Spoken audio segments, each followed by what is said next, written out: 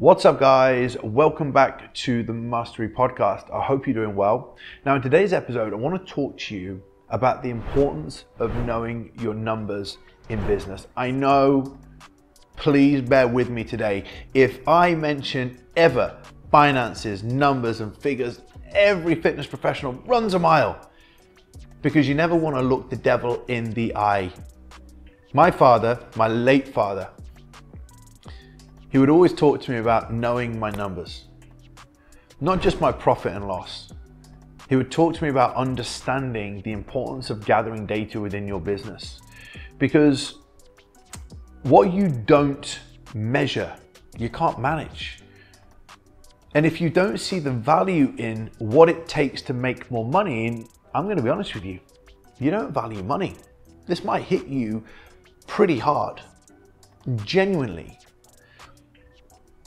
If I put 5 coaches in a room, 10 coaches in a room, and have 5 on one side, 5 on the other, and I looked at the 5 that measured their finances and their numbers within their business versus the numbers of coaches that don't, I would guarantee that the people that are obsessive about their numbers make more money, make more impact, and have more clients than the people that don't. If you value things in life, you will grow. If you value your training and you value your numbers in the gym and you value the weights that you lift and you value the food that you eat and you value the process and the data that you need to have to be able to reach an end goal, you always improve. You have a better body. You have a better muscle shape. You have better strength, better conditioning, better fitness. Now, right now for me, it's very, very important to be fit. So I'm tracking the data of the rowing that I do, the stroke rate that I do for 20-minute row, the average per 500 that I do for 500 meters. And that data enables me to improve, because the more data I collect, the more information and feedback I have as to whether or not I'm actually going to get closer and closer to the goal that I have. And I'll tell you right now, I need an average of 145 per 500 meters across 10 rows to know that I'm improving relative to what I did over a year ago. And at the moment, I'm about 4 intervals away from that because it's hard. So I've now got a marker towards where I'm going to get my fitness back to when I was feeling the best ever. So if you tell me that you want to make more money, but you're not measuring any level of data, then you just don't value money. It's simple. So, quick question for you. What are 25 reasons why it's important to track your data relative to the revenue that you want to make? And relative to the revenue you want to make, what is the value of you of earning more money? And if you sit there and go, I just want to make more money, then you don't value it. You don't have any true value and meaning to wanting to reach a goal. Because if you did, you would have a strategic plan of, what do I need?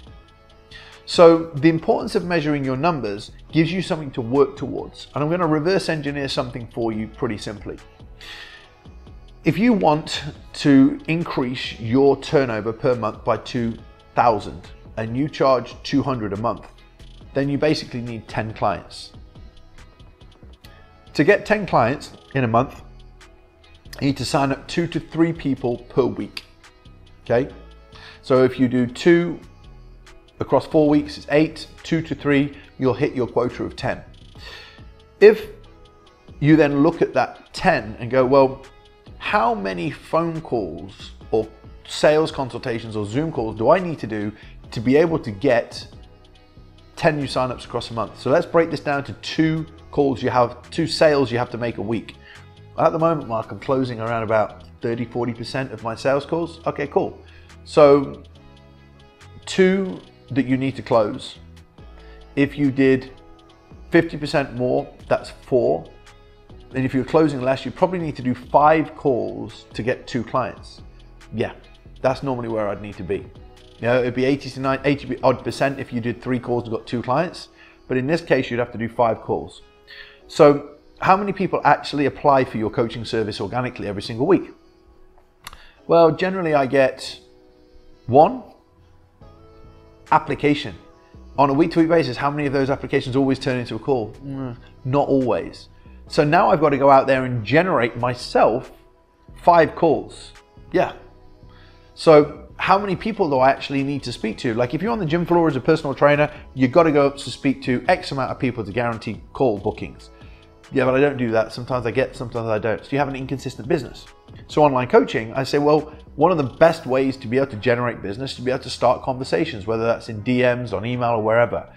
So now I need to generate X amount of calls to get 5. I've got to generate X amount of conversations to have 5 booked calls to get 2 sales.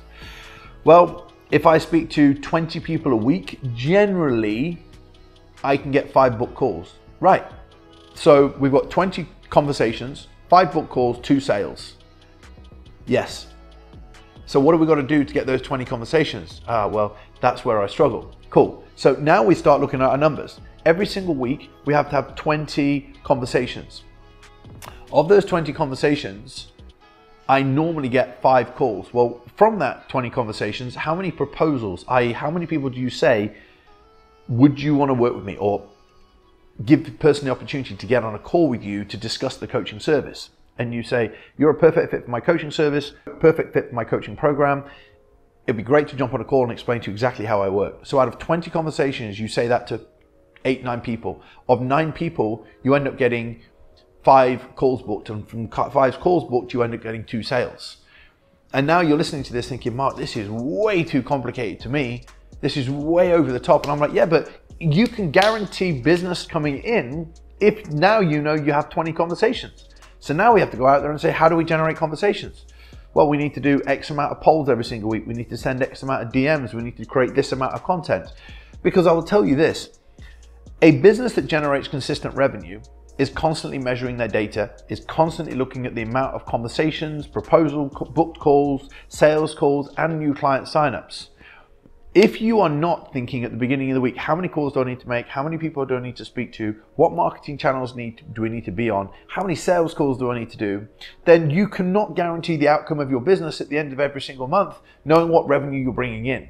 So this comes back to what you value. If you value your training more than you value making money and growing a business, then what are you going to do? You're going to have more data around your training, your nutrition, your sleep, your rest, your recovery, your Oura ring, and all the other stuff that you measure, and have a great body and have a great physique or very, very fit, whatever you may be focusing on. But the outcome is a result of what you're measuring. And then you have a business that you want and a quantity of clients that you want and an amount of results that you want, but nothing is measured. So here's my advice to you today. If you want a successful business, if you want to make more money, if you want to help more people, if you want to get great results, it starts with tracking your data. It starts understanding and reverse engineering from where you want to be, what needs to happen to get that done. So my advice to you today is get on top of your numbers. And if you are unsure what to do, if you want any help to be able to build a better business, if you want more help to be able to get more clients, get better results, build a brand, be more successful, make more money, then all you need to do is reach out to me. Now you can, as you're maybe on YouTube right now, you can go straight to the comments, click any of the links. You can go on Instagram, send me a DM, click on any of the links. But for now, if you are on YouTube right now, click like, click subscribe. Let's help more people to find the channel. If you're listening on iTunes, thank you as always. You can send me a DM, you can reach out to me on my Instagram page. But for now, take care and I'll speak to you soon.